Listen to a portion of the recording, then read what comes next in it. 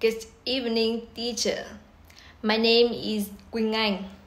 I'm going to read conversation between Roy and Lynn.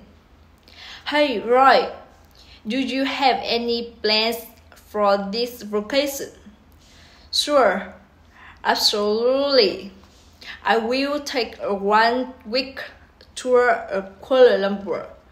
Then I will be going up in the sky in one of your hills. Big hot air balloons.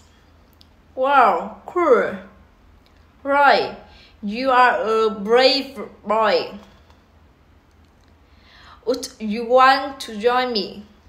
Oh no, I'm afraid of stepping in a balloon. And I'm afraid of heights. Come on, don't worry. You are mature. It's a joy. You can see many amazing scenes from the sky. I think it's better for me to stay here on the ground and go somewhere like the zoo to see the lions. Okay, it's up to you. Enjoy the animals at the zoo.